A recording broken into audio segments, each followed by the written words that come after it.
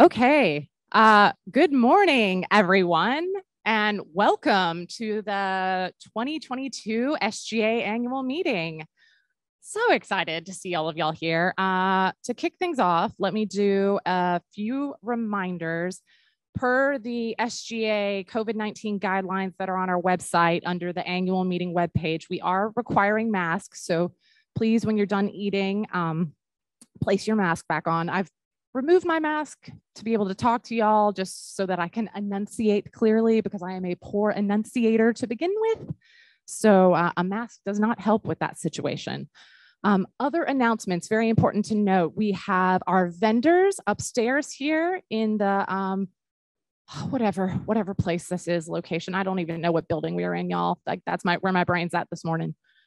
Morgan Center, the Morgan Center. Our lovely vendors are upstairs. Please go visit them in break times, whenever you have a chance. We're so grateful for them to come here to Jekyll and share their knowledge and expertise with us.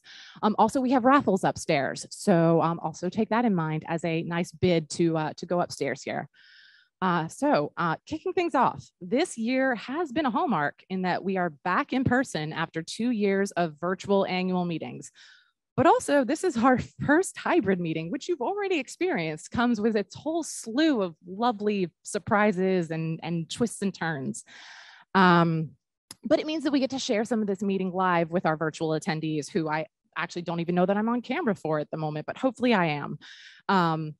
And for those meeting sessions not being streamed live, they will be shared shortly after we wrap our meeting, allowing for processing time of the recording files by our program and local arrangement committee folks.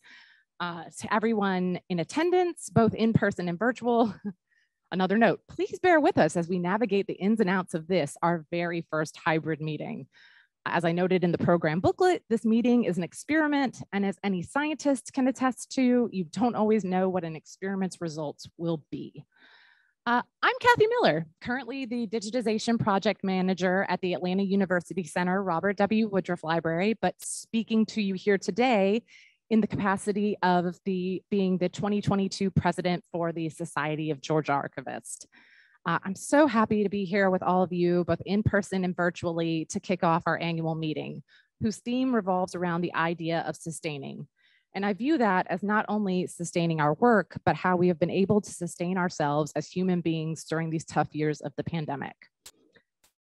For those of us gathered here in Jekyll Island, let us acknowledge that this land, as the homeland of the following Native American tribes, the Timucua, Muskogee, Gual, and Yamasee. For our virtual attendees who may be joining us from across the state of Georgia, it is important to acknowledge the state's land as the homeland of the 4 aforementioned tribes, as well as the Westo, Appalachee, and Cherokee, members of the Creek Nation, Hichiti, Miccosukee, and Oconee, and one tribe lumped in for federal recognition, but that is not historically part of the Creek Nation, the Yuchi. These Native people were made promises and treaties still unrealized today, coerced into signing away rights and land, and forcibly removed from their lands. I challenge each of us to learn more about these people and their contributions to this place, to consider our institutions' relationships to past and current mistreatment or apathy in regards to Native American lives and culture, and to support organizations that are working toward restorative actions. We're a bit pressed for time, especially due to the technical difficulties we just suffered from. So to be respectful of our keynote speaker's time for remarks, I'm going to launch right into my introduction of her. Kaetrena Davis Kendrick earned her MSLS from the historic Clark Atlanta University School of Library and Information Studies. While known for her work on ethics, equity, diversity, and inclusion, and communities of practice in libraries, Kendrick's research on low morale experiences in library and archives workplaces is recognized as groundbreaking and validating for library employees at all levels. In her daily and long-term work, Kendrick has transformed library programs, services, and culture via creativity, leadership, and advocacy. She is committed to centering well-being, creativity, and empathy in the workplace and promoting career clarity and rejuvenation to workers. In 2019, Kendrick was named the Association of College and Research Libraries Academic Research Librarian of the Year. I want to thank Kaetrena for being with us this morning and welcome her to kick off this year's annual meeting. Thank you so much, Kathy. Hello, everyone. It's good morning, everyone. I'm so honored to be here. I've always wanted to go to Jekyll Island, and I finally had my opportunity, and a little bit of life got in the way. But I'm really happy to be joining you through this medium of technology as it is, and talking with you today about self-preservation in your workplace. And so we'll get started. We are pressed for time, but we have a lot of content that I'd like to share with you. So we'll move through it as quickly as possible so I can get to your questions. So in front of you, you see my mission, which is to inspire authentic collegiality and to promote well-being, share the gifts of creativity, and cultivate empathetic, engaged leadership in the workplace. And I can't see the group. However, if there's someone who can mediate for me, I'm going to ask you to raise your hand in the next few minutes. And I'm going to be asking for a lot of feedback, actually, from you. How many of you have trouble saying no? I hope I can. Yeah, okay, so I see some hands. Thanks, everybody, for your vulnerability. I appreciate that. How many of you have sometimes when you say yes, you get in trouble because you really want to do the thing, but then you realize you don't have time to do it? Thank you. My mission helps me with that. So I encourage you to consider that, creating a mission statement that will help you navigate the difficulties that keep you from saying no as often as we should. And I want to repeat that, as often as we should. We should be saying no more often so we can focus on the things that really bring us joy. And I'm so glad I said yes to this conversation with you this morning, because these are the conversations that bring me joy, even though the content may be not so fun. So I encourage you to think about your mission statement. So today I'm going to review the contemporary landscape of the archives workforce. I'm going to review my morale research up until this point, and then we'll explore the role of LIS culture. And just so we're on the same page, for me, I consider archives a part of LIS. So I recognize that it says libraries, and in my mind, it's libraries and archives. I also may use the term GLAM, which stands for galleries, libraries, archives, and museums too. I'll also reveal established and emerging countermeasures to low morale, and I hope I'll be able to answer your questions. I do take questions throughout conversation, so we don't have to wait to the end. I recognize that may slow us up. We can decide, but I do answer questions. I don't have to wait to the end. And the last thing I ask you, I mentioned that I'll be asking for some feedback from you. So if you have a mobile device that reads QR codes, I'll give you a few minutes to pull those out, because I have some questions for you. And they start now. So let's get started. A few questions for you. You have a QR code, and if you happen to be using a larger mobile device, the URL, the short URL is right below that code. So my first question is, what is your general employment status? Okay.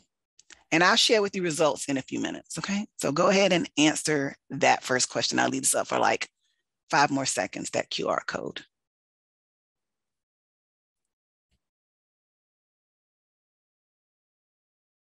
My next question is, if you work full-time, in which range does your salary fall?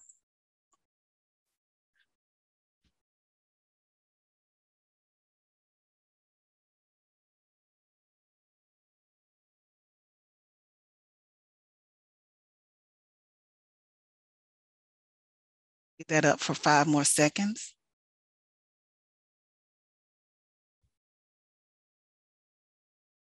The next question is, do you plan to stay in the archives profession?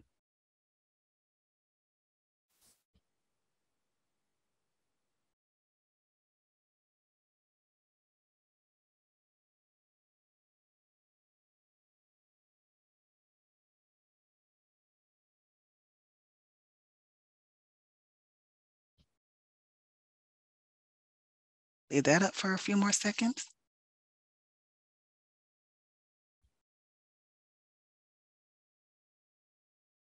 And the last one is, if you plan to leave and not because you're retiring, what's the most likely cause outside of retirement?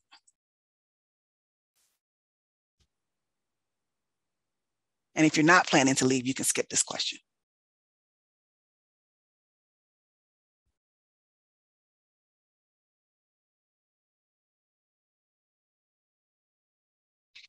All right, so I'm gonna stop share here in the next few seconds so we can see some results, okay?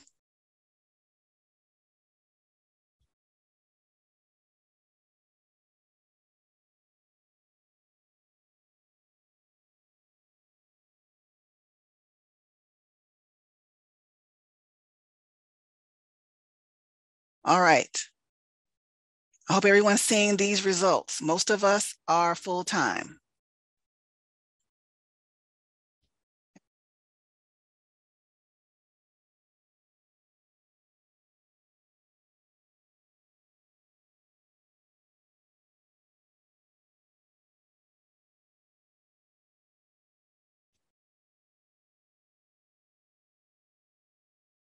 Forgive me as I go through the clunkiness of the internet.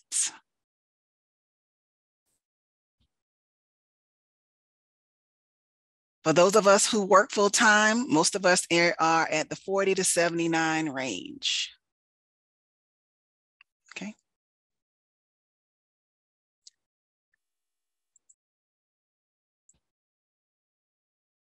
Most of us plan to stay in the archives profession, but some of us are thinking there's definitely a contingent here that's thinking, I don't know, maybe.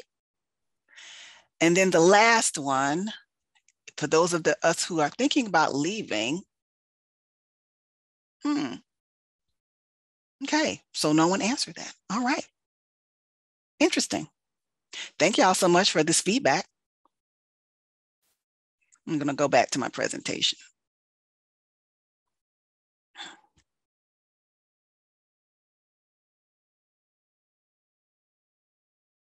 So I asked these questions. They come directly from the SNR, the Ithaca SNR report, the A-Census 2 report that was done earlier this year. About 5,600 people, almost 5,700 people took this survey. Are y'all familiar with this survey?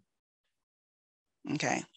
So this survey covers information about compensation in archives, job roles and duties, and educational attainment of people working in archives.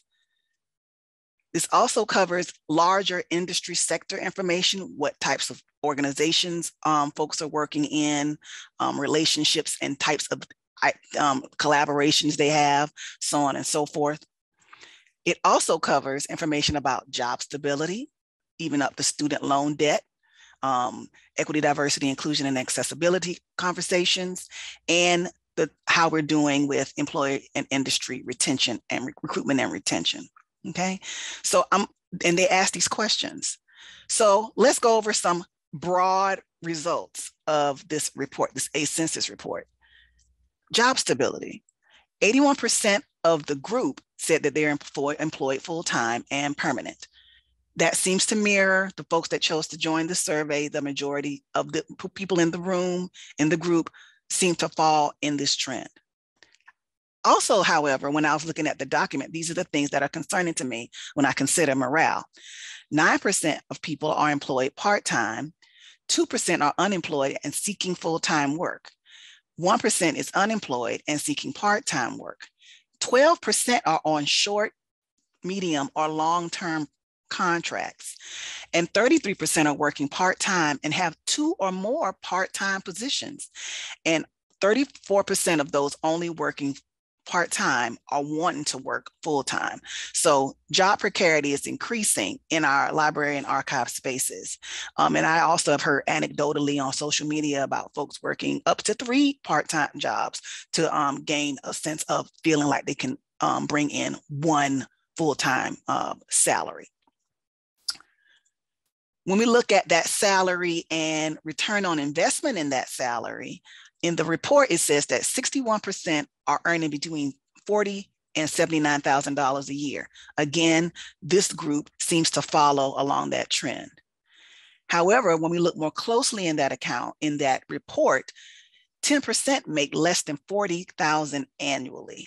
The median salary is $50K, and I think the last time I looked at the Occupational Outlook Handbook, the median pay broadly is around over $60,000. Okay, so the median salary for the group when they report out is a little bit lower than what the Bureau of Labor Statistics shares. Part-time worker wages have huge disparities depending on what area of the country you work in. And also this report showed that people who earn the MLIS or the MLS degree are most likely to graduate with student debt. And in fact, 39% of that group who said they had student debt worth over at least $30,000 in student debt.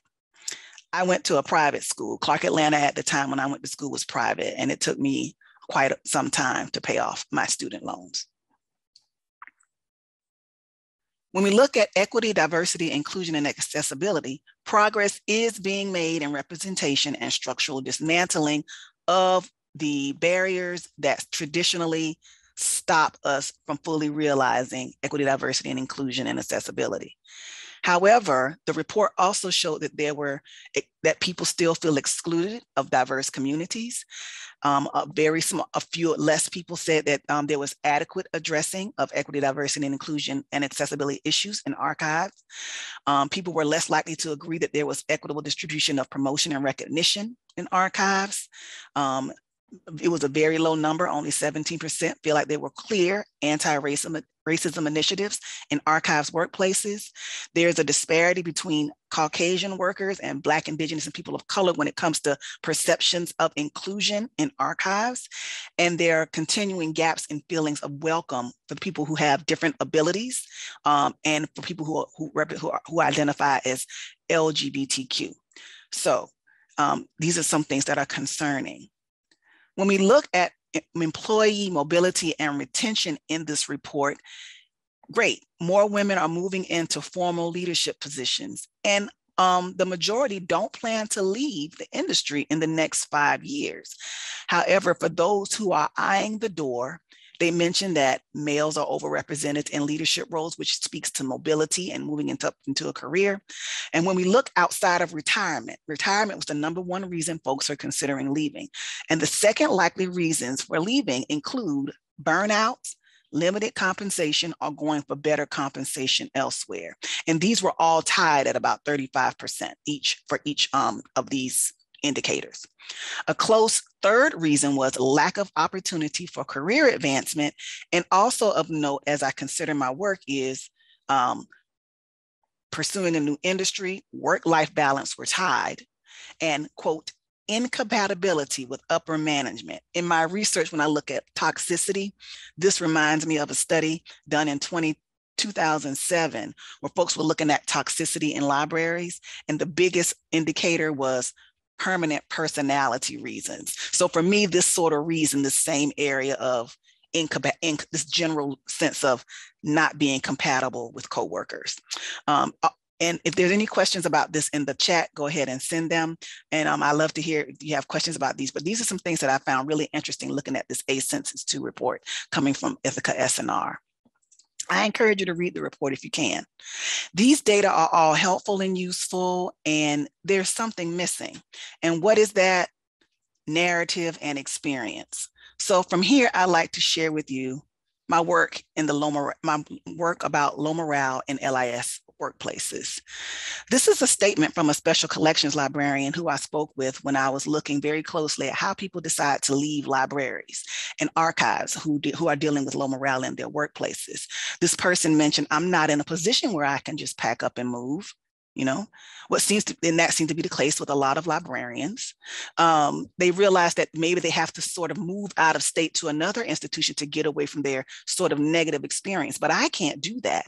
I have older parents, so I'm not in a position to do that. I have student loan debt. So you can see in this one piece of narrative, a very specific piece, I can pull out a great deal of information that is both telling me what's going on in their current workplace and what is preventing them from leaving their workplace, but that they'd have a desire to leave, okay? That is the power of narrative. So let's go through, why am I doing this, Kaetrena? Well, I've been doing this work since 2016. I started with academic libraries because that's where I live when I'm working in my formal work. And then I started saying, I need to talk to public libraries. And then but most people also include, when I talk to academic libraries, I also get special collections librarians and archivists. And 96%, according to that Census report, 96% of respondents are working in educational organizations and then are employed by colleges and universities.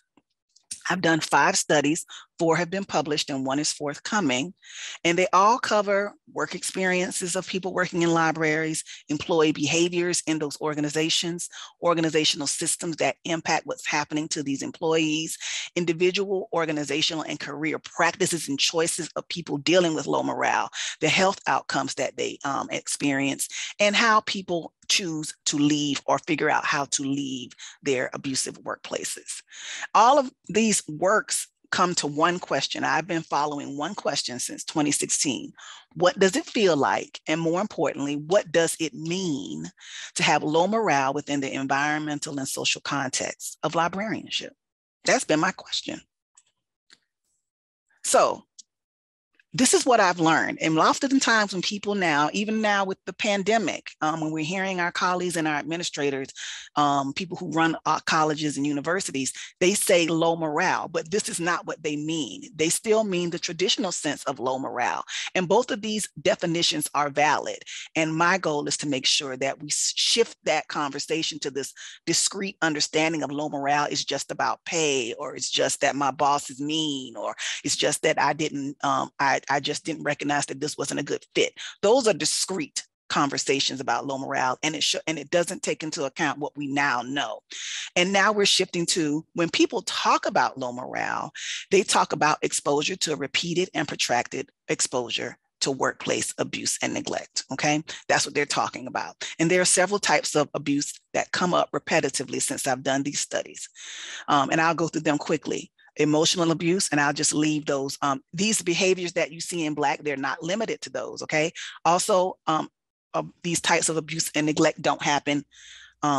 This person only did this type of abuse. They often happen in concert with each other, and they're matrical.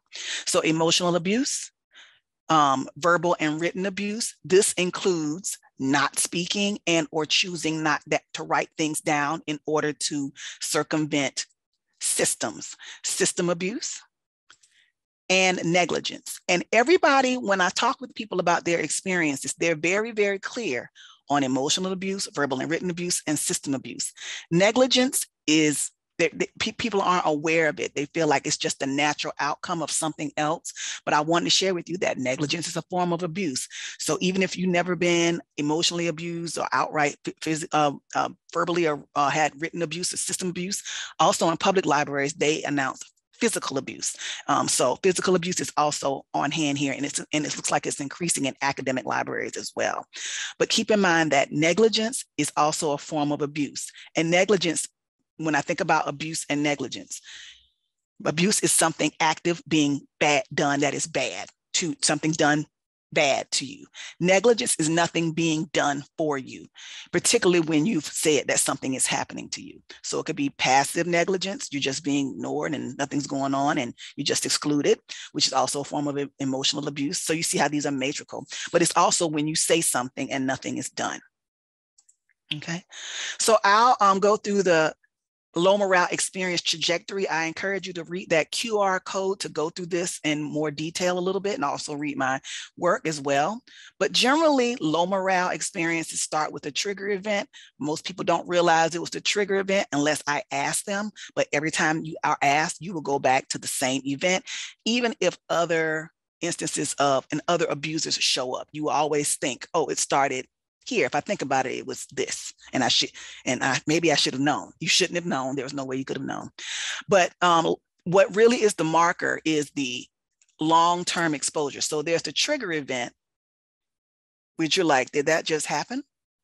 And you might shake it off. And then something else will happen. And then another type of abuse will happen. And then this other thing will happen. Okay, so it's long-term.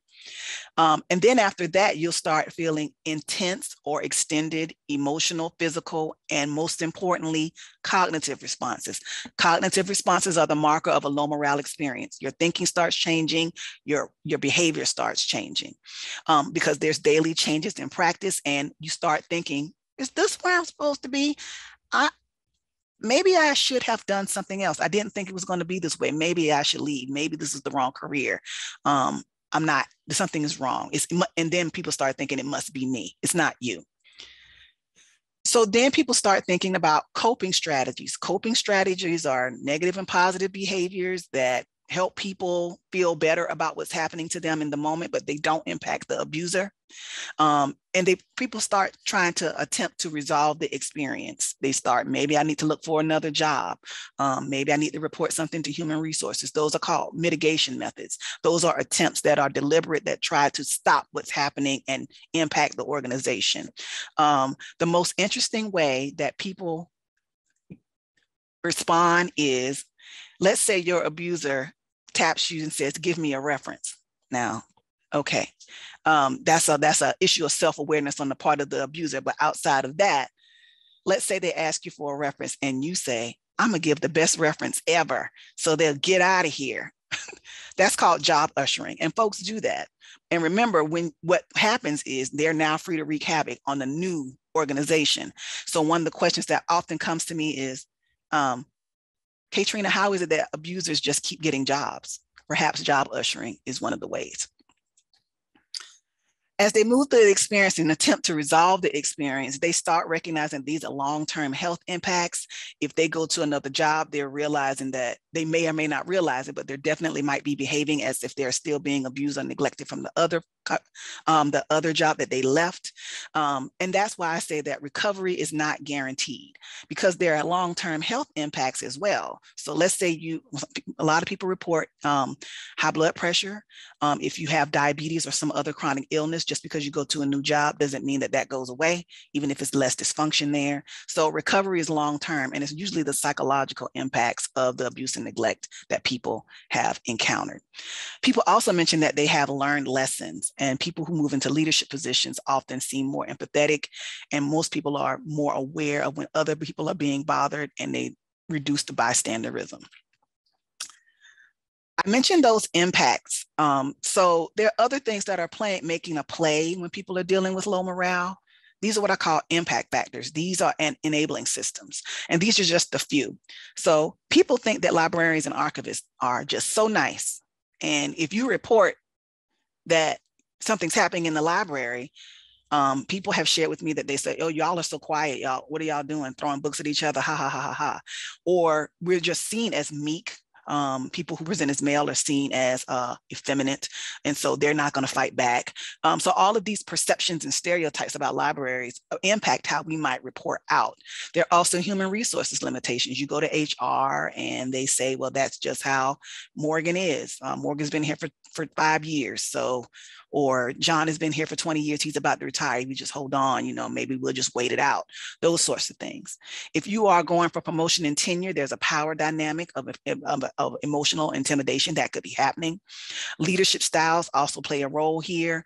If you're authoritarian leadership, what I call ambivalent leadership, there might be a person who's never around, or I also call ambivalent leadership dude bro leadership. It'll be fine. You tell the person something and they're like, dude, it'll be fine. Just, y'all work it out. That's ambivalent leadership, working itself out. And then staffing and employment. We all know that the Great Resignation is happening. People are shuffling around. But even before that, we have struggled to staff our archives and libraries appropriately so we can do the work that we need done. There are additional enabling systems for Black, Indigenous, and people of color. You can see them all here. These are additional. They experience the ones on the left as well as the ones on the right. Right? If you have any questions about the ones on the right, let me know. I think the most telling one here for me is diversity rhetoric. We say we're doing things to increase diversity, equity, inclusion, and accessibility, and there's no benchmarking when people tell their experiences, they're tone policed and things like that. And remember, this diversity rhetoric is happening while people are being abused and neglected in their workplaces, okay? My current study on library leaders shares with me that leaders are also dealing with low morale. They also experience low morale. They're not only experiencing it as watching their team go through low morale, but they themselves are experiencing low morale. And this is an important study because the common conventional wisdom says that the abuse is happening from the administrators down. Well, that's not necessarily the case. They have more new impact factors. We found that people think that librarian archives leaders have a lot of power because they have a title. That is not the case. If you are working as a dean or a director and you're between a provost and your department heads, Who are you going to go tell HR that the provost is abusing you? Probably not. So that's that positional isolation. Are you more likely to try to protect your department heads and your other team members? Yes, you are. You're going to tell them that. No, you're not. There's also something called legacy toxicity, and that is when a person comes into an organization and they realize that they may not be able to fix the low morale because of a couple of factors. Perhaps the previous incumbent was the abuser. Perhaps the previous incumbent had already started trying to work on things and has exhausted all possibilities. Or more likely, the people who are saying they want to change, who have been traumatized for whatever reason, are unconsciously or consciously stopping the leader from doing the work to fix low morale. And those are trauma responses. People who might be familiar with trauma know that people who have trauma find a lot of comfort in their trauma responses, either subconsciously or consciously. And then the other one is accountability. It's very difficult for leaders to enact accountability due to these other factors and ongoing long-term systems that HR might have, or the library or archive itself may have that hamper the ability for us to be accountable and hold people accountable for their behaviors. Abuse and neglect is not exclusively top-down. It is also perpetrated upon leaders by their own supervisors, even their organizational peer, like for instance, from a dean to another dean, and direct and indirect reports. So it's coming this way, and this way, okay? This is what the new data show me on this study. There are also frameworks. How many of you have heard of Fabazi-Ittar's vocational awe? And so I think I'm looking at the screen. But if you haven't, it's a wonderful concept discussing how we weaponize our own values against ourselves. And we define purity tests to say who is the real librarian. We overwork because we feel like it's a calling. And so that means we don't have a lot of boundaries. And our identity is that we are an archivist. And I am a daughter, a spouse, all that comes second. I like crochet. That's later. First, I'm an archivist. First, I'm a librarian. And that is difficulties for people when you're trying to create boundaries, when we think about burnout, okay? The other one is resilience narratives. How many of you have been told to do more with less in the last 2 years? And how about before that? How many of you have been told to just lean in? How many of you have been told to just be resilient? How many of you have been asked, well, so-and-so archive or library is doing so-and-so, why aren't you doing that? Those are resilience narratives that make everything the same, as if everything is the same for everybody. All things happen the same for everyone. It increases our scarcity mindset, it increases a sense of false competition, and all these things. The next one is job precarity, which I've already mentioned. And then we're not only looking at burnout, but we're also looking at compassion fatigue, when we not only are burning out because we're trying to do all the things and get it all done, but we're also, especially during the pandemic, we have become increasingly concerned about the health and well-being of our library users. And we might be overly concerned, overly thinking about how are they doing? What can I do to help? And when you get to that point, that is compassion fatigue, when you are living someone else's concerns vicariously and you can't separate from them.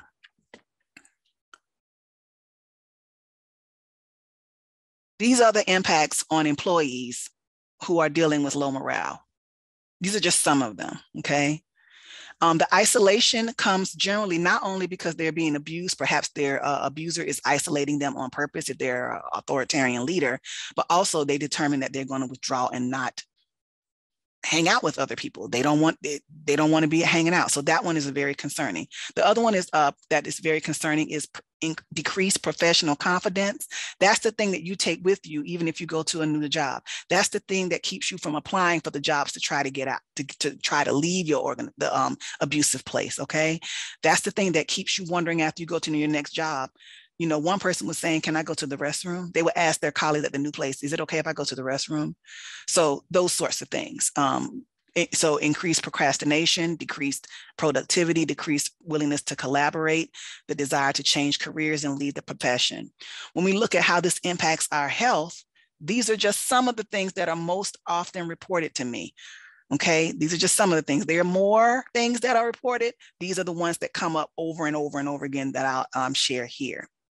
And sleep quality includes sleep loss, sleeping too much, and fitful sleep. So never really being able to get deep sleep, which is the restful sleep one needs. And in mental health, anxiety, depression, and post-traumatic stress disorder have all been either mentioned, and also some people have diagnoses all the way up to a diagnosis of the PTSD.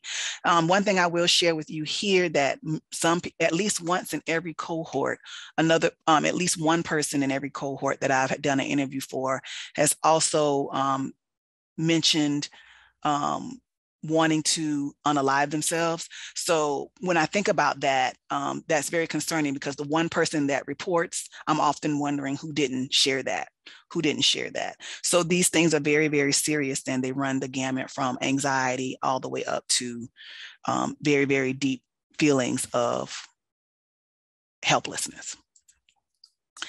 I want to share with you some countermeasures, recognizing that we have only a little bit of time here.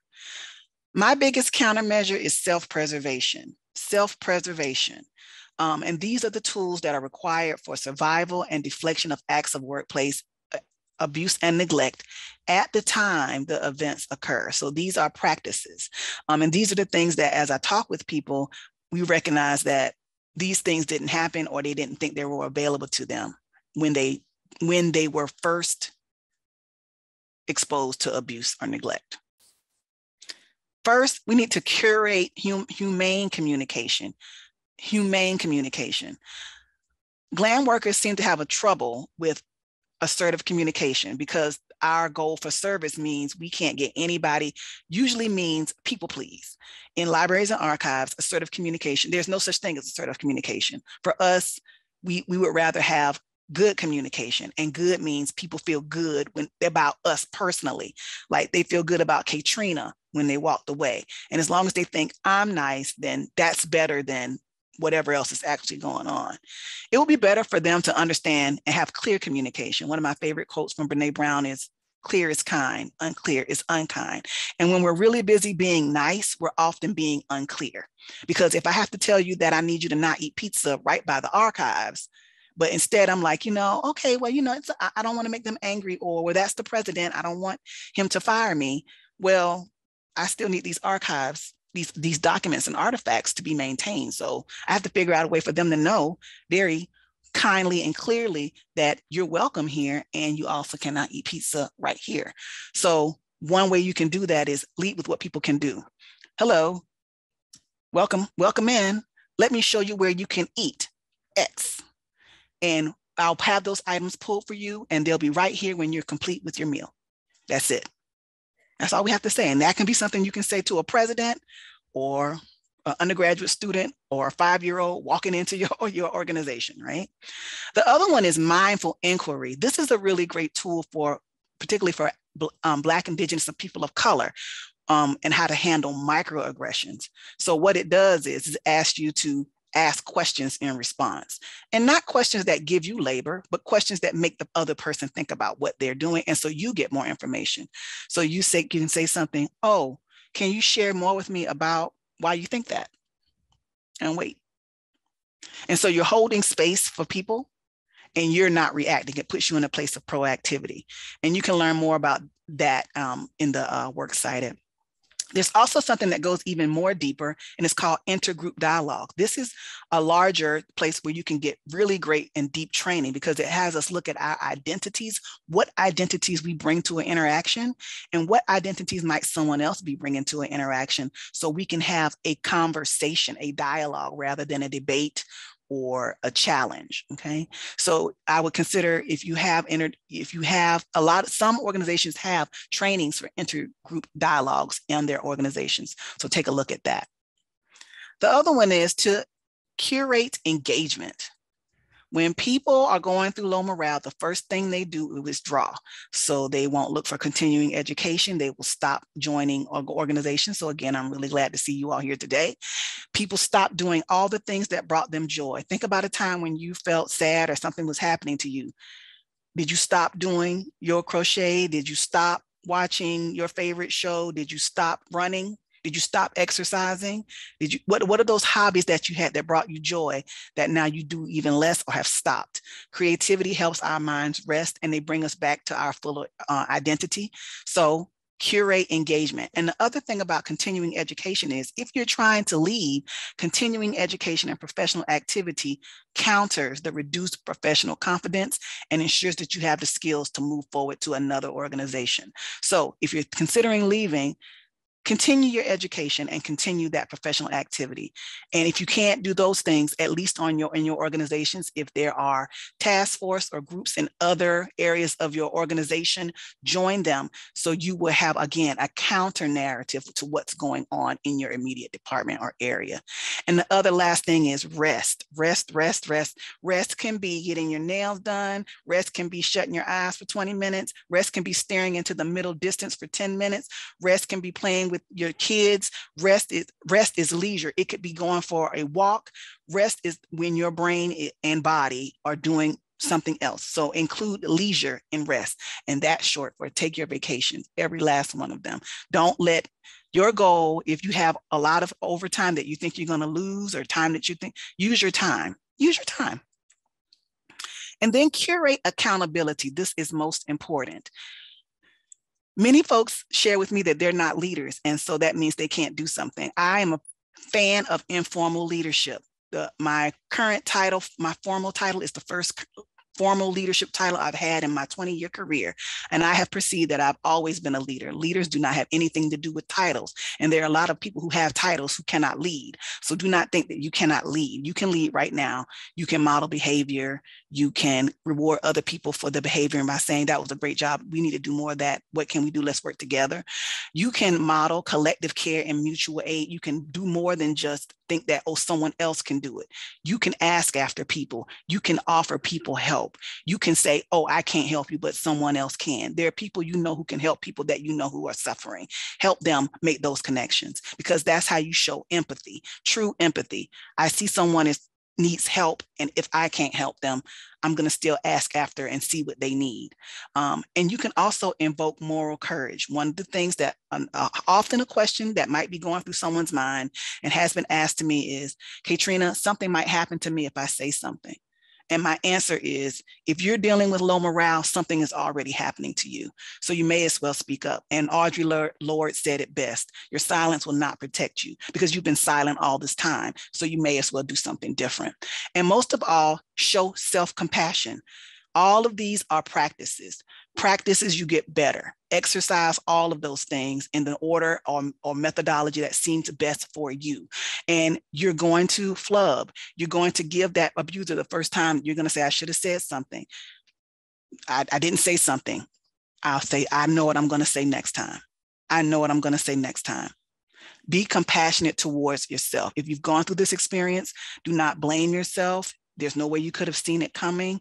If you are in this situation right now, have self-compassion as you figure out your pathway forward. And if you have gotten out of this situation, when you go back to those memories, speak to yourself kindly. Negative self-talk is the number one thing that causes that reduced self-confidence. It's not only what the other behaviors that might be happening to you, it's how you begin talking to yourself. So I have one last question for you, everybody, and it's on this QR code. If you have faced low morale, choose about 3 self-preservation tools that you're most likely to try or expand.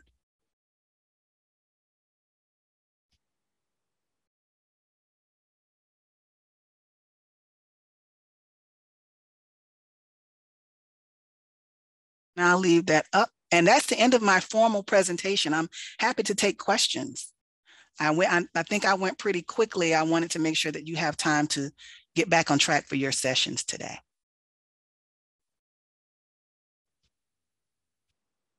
And I'm looking at chat as well.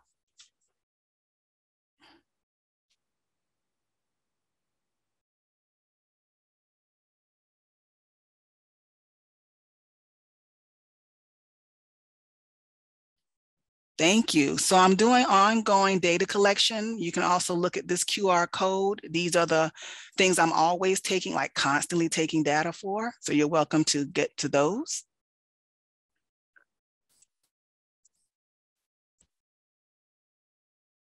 Thank you so much.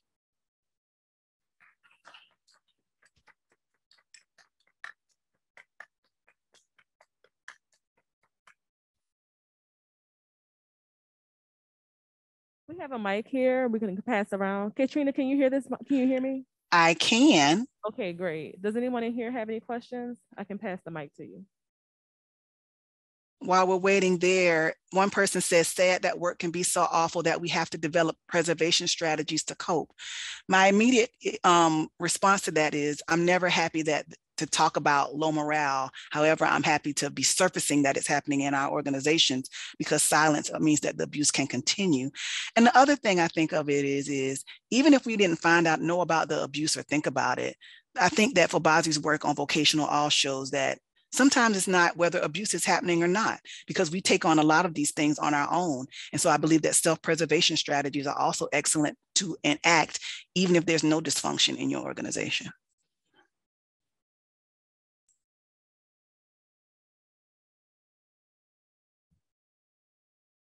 Are there questions from the floor? I have a question. Can you hear me? Yes, hello. Hello. Do you have a sense of if these issues are worse in our industry or if they're standard? I'm very curious about how widespread outside of archives this is. Outside of archives or inside of archives? Well, both. I'm wondering if it's what's unique to our industry, and I don't know. So as a way to kind of wrap my head around it, to understand kind of where us specifically fit in this, and or if it's a wider societal thing. I think that it is happening in all. Number one, I don't think that workplace abuse and neglect is unique to libraries. I think I'm the only one who has realized that. So when I started the study, my question was, if you think that you've gone through low morale, this is what the literature says. The literature says it's about pay, compensation, maybe you have a quote unquote bad boss. If any of these things you think match you, let me know. And so when I did the study, I was thinking, okay, according to this definition in the current literature currently as of 2016, low morale means that I'm going to hear stories from librarians about, academic librarians at that point, about how the teaching faculty treat me. That's the worst I thought I would hear. The first person I talked to, I thought it was an outlier, but everyone did not talk about teaching faculty, talk about how library workers were doing to each other. That being said, I've talked with people outside of libraries and archives, and when they hear my work, they're like, that happens to me. I have attempted to get more data from people working in business and nonprofits. It's difficult for me to reach them at this time. I tried in 2018. I'll likely try again next year. I don't have a lot of data specifically to archives. The reason, but when I open up to libraries and archives, I get what I get. And I'm hoping that as I continue this work, I'm going to be looking more at archives. I'm also probably going to look at medical libraries, like very specialized libraries like that, to get a better gauge on that other part of your question. Right now, if you work in an academic library, what I'm hearing is they have the similar. If you are an archivist working at an academic library, you're likely dealing with the similar trajectory of low morale, because you're dealing with the same things, the same folks, similar systems. Any other questions?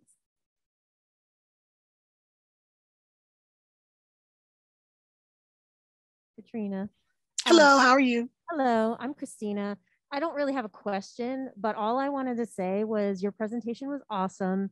And it really made me want to get up and preach because I've been in this profession for 20 years. I worked in nonprofits, special libraries, and academic libraries. And I think everything that you brought up in this presentation, I've experienced in some way, shape, or form in my 20 years. And I have like so many stories, but it just like brought back a lot for me. But in what your presentation showed me too, as now me as a boss and a supervisor, I mean, that's one thing that all that trauma that I got as a, before I became a professional archivist and everything, I was like, I'm not gonna give this trauma to my people. So I tried my best. I can't say that there aren't things that happen, but now as a supervisor, I also feel that push and pull in the middle, between the dean and my employees. So yeah, I think every single thing that you brought up, I can totally relate to. So thank you. Wow, thank you so much. And this is what I have been trying. One of the reasons I did the leadership study is because, well, now I'm a formal leader, and I started saying, wonder what's happening with us. And I think that the thing that is really helpful for you sharing that, thank you so much. First of all, I should say this, sorry you dealt. Thank you for being aware of your dealings. And also thank you for being aware of how you can work to not pass those dealings to your colleagues, and it's going to be hard. And so one thing I can share for leaders in the group right now, what is your shadow leadership style? Everybody here is thinking about their leadership style, and I guarantee none of you are saying, I'm an authoritarian leader. Woo, that's me. No one does. No one says they're totalitarian. However, we know that people who are dealing with low morale are being exposed to these behaviors, these types of leaders. So what is your shadow leadership style? Is your collaborative style when you're thinking, hey, I want to be in on, I'm just hanging out and helping you out? Are you being seen as a micromanager? If you're a perfectionist, how might that cause micromanagement that you don't mean to do? I am a perfectionist. And so one of the things I am really working on is this. And also trying to figure out what is it in my past life as a librarian that makes me like, I got to get ready. Well, I already know what it is. I was working at a rural library for 7 years. It was just me and one other librarian. And if things didn't, quote unquote, get done, there was nobody, we had no library director, okay? So I felt like we got to get everything done because there's nobody here to lead us, and so and other things are happening with the dean. They're not paying attention. So I have to do everything. So now as a new leader, after 7 years of running amok, I have to learn that I have 18 other people and I can do this. And it's hard. So what is your shadow leadership style? Leaders. So we have time for one last question, and I think that question is going to come from the chat. Okay. Is what are some ways organizations support self-preservation? It seems like self-preservation thinking and doing can put you at risk for isolation. Or how do you respond to that concern? Thank you. I don't think it puts you at isolation, because part of the self-preservation key is talking with others. So we mentioned professional activity, professional engagement, continuing education. We mentioned how to speak to people more clearly. And I think one of the keys is that moral courage means that we're going to have to learn as an industry that assertive communication is not aggressive communication.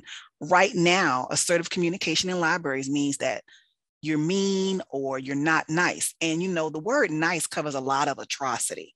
And I'd much rather be kind than seen as nice, even if folk just say I'm mean. But then if they start thinking about it, well, Kaetrena was there when, and Kaetrena did this, and Kaetrena advocated for, and such and such and such and so. So I don't think it puts me in a state of, I don't think it puts you in a state of isolation if you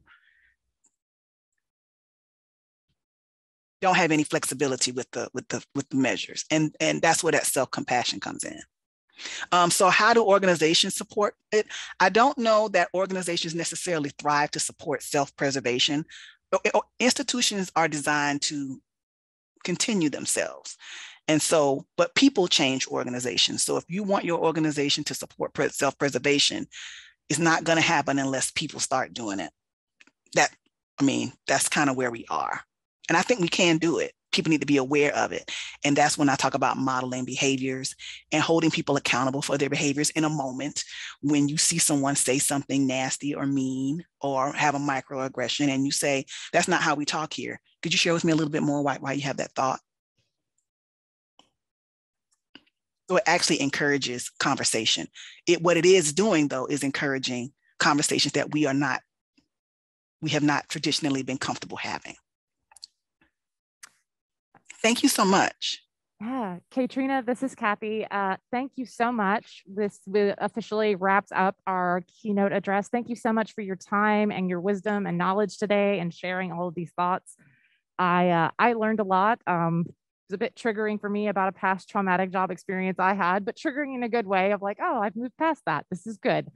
So thank you again, and for sharing all of your resources with us as well. And everyone go forth and enjoy the 2022 annual meeting. Have a wonderful conference, everyone. Please get in touch if you have questions. Y'all take care.